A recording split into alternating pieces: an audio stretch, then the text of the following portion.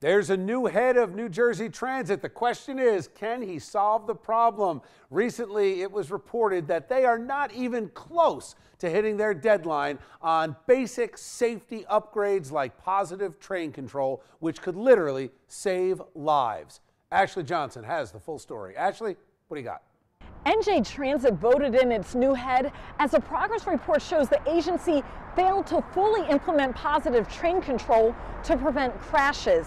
At NJ Transit's board meeting Wednesday, former AECOM executive Kevin Corbett was approved to become NJ Transit executive director. Board members, as you know, Executive Director Santoro has submitted his resignation, and I am recommending today the appointment of an executive director.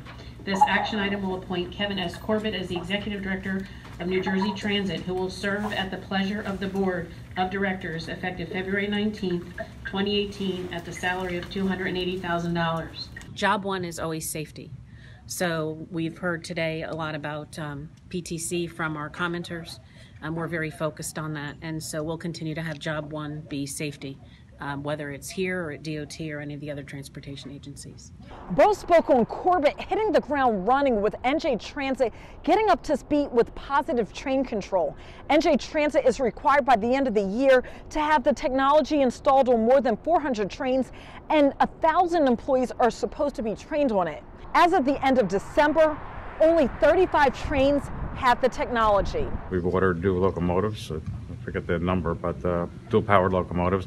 So we're in the process of resolving that element of delayed trains and on-time performance.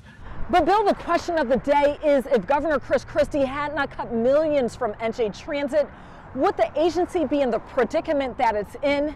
Santoro declined to comment. In Newark, I'm Ashley Johnson, reporting for Chasing News.